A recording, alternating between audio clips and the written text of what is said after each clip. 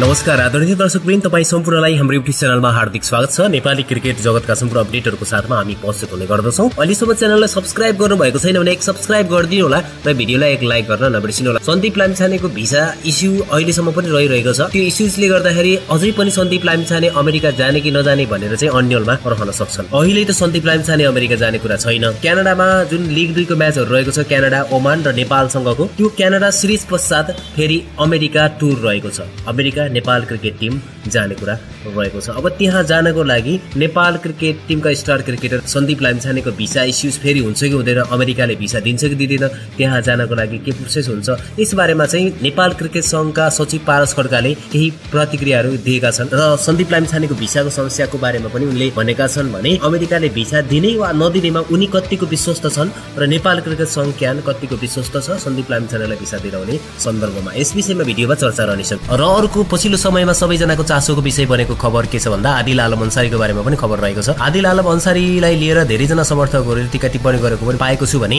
आदिल आलम अन्सारीले पनि आफूले आफ्नो फेसबुक स्ट्याटसमा चाहिँ लेखिरहेका छन् कि आफूलाई अल्झाएर नराख्नको लागि भनिरहेका छन् भने आफूले कुनै पनि गल्ती नगरेको भनेर पनि भनिरहेका छन् भने नेपालको कानुनले, नेपालको संविधानले मलाई गलत मानेको छैन भने म कसरी गलत हुन सक्छु भन्ने कुराहरू पनि रहेको छ। यसको विषयमा पनि अपडेट रहनेछ। भिडियोलाई अन्त्यसम्म हेरिदिनु होला।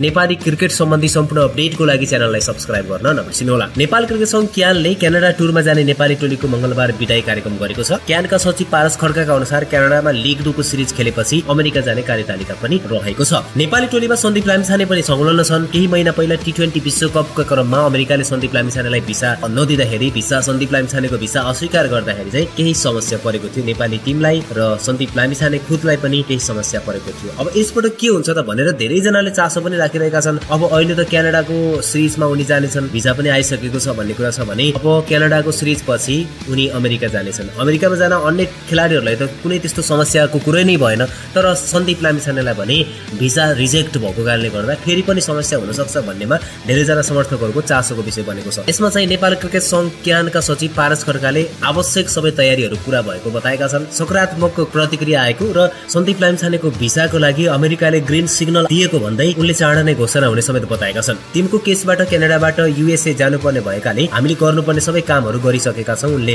भनेका छन्। विदाईका क्रममा सचिव पारस खड्काले अगाडि थपेका थिए, सन्दीप लामिछानेको केस क्लोज भइसकेकाले पनि हामीलाई विश्वास छ यो विषय सकिएको छ, हामीले सबै नयाँ सोच विचारबाट अगाडि बढ्नुपर्छ पारस खड्काले भनेका छन्। अब अमेरिकाको एम्बेसीले सन्दीप लामिछानेलाई भिसा दिनु आवश्यक छ किनकि राष्ट्रिय खेलाडी रहेका छन्, सन्दीप लामिछाने जस्तो अपरिहार्य खेलाडी रहिरहेका छन्। अब केस पनि क्लोज भइसकेको खण्डमा चाहिँ सन्दीप लामिछानेलाई भिसा दिनु आवश्यक हुन्छ। त्यसकारणले गर्दा सन्दीप लामिछानेको भिसामा कुनै समस्या हुनेवाला छैन। सन्दीप लामिछाने क्यानाडा सिरिज पश्चात फेरि अमेरिकाको टुरमा पनि सहजै अन्य सहकर्मी खेलाडीहरूसँगै अमेरिका प्रस्थान गर्न सक्नेछन्। यो खुसीको खबर रहेको छ। अब यस्तो भिसाको समस्या लिएर, भिसाको इस्युजलाई लिएर चाहिँ अन्यलता नबढोस्, नेपाली समर्थकहरूलाई पनि यही चिन्ताको विषय हुन सक्थ्यो किनकि लिग 2 को सिरिजहरू नेपाली क्रिकेट टिमको लागि एकदमै अपरिहार्य छ। यो सिरिजले चाहिँ नेपाली क्रिकेट टिमको लागि भविष्य निर्धारण गर्ने पनि भएको कारणले गर्दा अमेरिकामा गएर चाहिँ अमेरिकालाई जित्नुपर्ने छ र पोइन्ट्स टेबलमा अझै अगाडि बढ्नुपर्ने पनि छ। त्यो कारणले गर्दाखेरि पनि सन्दीप लामिछाने टिममा हुनु एकदमै आवश्यकता छ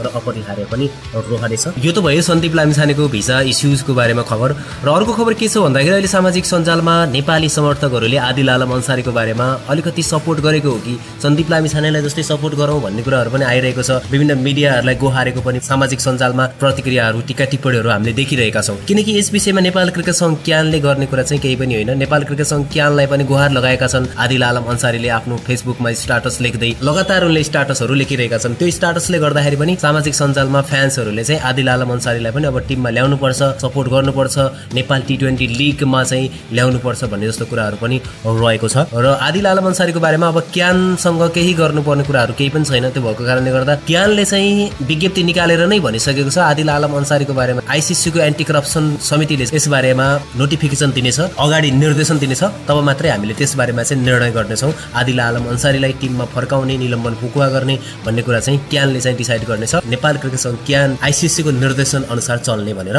विज्ञप्ति निकालेर बताइसकेको छ। त्यसकारणले गर्दाखेरि आदिल आलम अन्सारी अहिले नै टिममा फर्किन्छन्, अहिले नै टिममा राखिहाल्नुपर्छ भन्ने कुराहरू जस्ता रहेका छन् त्यो कुरालाई लिएर चाहिँ क्लियर हुनु होला तपाईहरु। यो विषयमा चाहिँ नेपाल क्रिकेट संघ क्यानले केही पनि गर्न सक्दैन जबसम्म आईसीसी को निर्णय आउँदैन। त्यसकारणले गर्दाखेरि आदिल आलम अन्सारीले पनि अब जो गल्ती गरेनन् त्यो आफैलाई थाहा छ हैन। अनि त्यसपछि जुन म्याच फिक्सिङको कुरा रहेको छ त्यसमा चाहिँ नेपालको संविधानले नेपालको कानुनले क्लियर गरिसकेको छ उनले फिक्सिङ गरेका छैनन्, उनी त्यसमा सहमत छैनन् भन्ने कुराहरू पनि गरिसकेको छ।